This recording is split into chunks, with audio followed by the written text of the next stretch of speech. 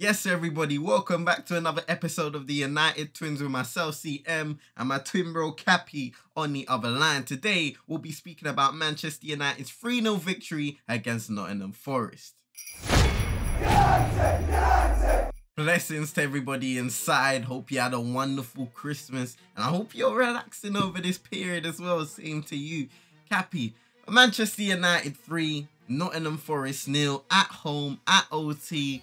First game back in the Premier League since the World Cup has ended, and it was just perfect. What a return it was to the Premier League. Goals from Marcus Rashford, Anthony Martial and Fred late on sealed what was a good performance on both ends of the pitch. We still had a few players out like Diogo Dalot, Lisandro Martinez, who came back in training on Wednesday, and a few more. Still a strong side nonetheless, and the difference in quality was clear to see, that day at least. Nottingham Forest in the first goal got beaten, really fell asleep for that corner routine. It was an excellent routine.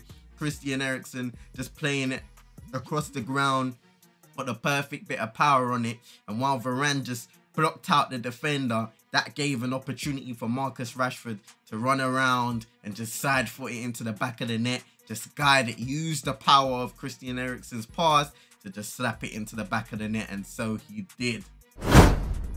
Second goal showcased our devastating speed from back to front. Bruno in at half picking out Marcus Rashford, who runs down that left wing, chops Serge Aurier into the stands and plays it to Tony Martial, who side-footed the ball in from just inside the area. Wayne Hennessy looked to have stepped in the opposite direction at the wrong time there. I think the game fizzled out a little bit towards the end of the half, and that led to Forest being back in the game for at least a couple minutes before VAR choked it off due to Willy Body's knee being beyond the last defender. In the second half, United had some opportunities as well, looking back at it. In the not-so interview after the match on Prime Video, that's the best way I can describe it, Patrice Evra was more so demanding and telling Eric what he wanted to see, and one of them was for the team to be more clinical and ruthless in front of goal. Ten Hag also touched on the fact that United need another striker sooner rather than later. So where do you all stand when it comes to the January transfer window? Will it be a loan move, permanent deal, or nothing until the summer? With this whole ownership thing up in the air, I find it difficult to see how this January could go in terms of investing. Maybe you bring in a couple guys alone and wait for everything to be concluded, which it hopefully will be by the summertime. Let us know in the comments below.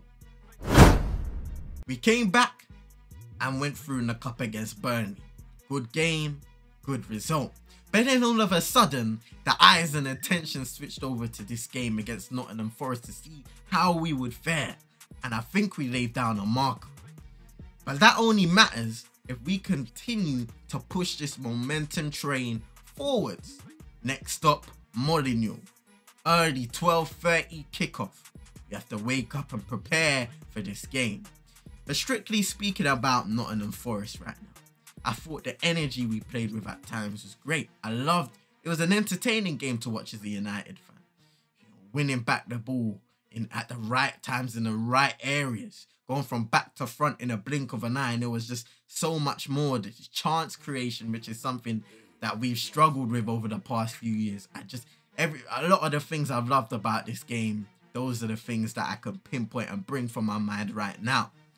I think from the counter-attack is where we did a lot of our damage. And if you remember, we've had some good counter-attacking moments in the past few years, but we've also had some absolutely horrific ones. Right now, I'm seeing a bit of organisation in the way we counter-attack. The way guys are going forwards and picking up certain positions. They understand where they need to be as everything unfolds on the pitch, and that can only get better as time goes on. Facts. Standouts for me today. We got Luke Shaw, who played at centre-back today to cover with Rafa Varane. Harry Maguire came off the bench. He had an illness, and I believe Victor Lindelof is ill. McTominay may have been the same. I'll double check that for you guys as well. But those guys hopefully will be coming back soon, and we'll have more options as the time goes on because we need it. Shout out to Marcus Rashford, who continues to look a massive threat from that left-hand side. He went up top a little later after Martial came off, but it's still not something and even Marcus prefers in certain games. Like what you said on Prime Video, he kind of explained that if he can sniff out a weakness within the centre backs in that middle area, then maybe there will be scenarios where he plays up top. But for the most part, he enjoys to play up on that left hand side, and I have to agree with that.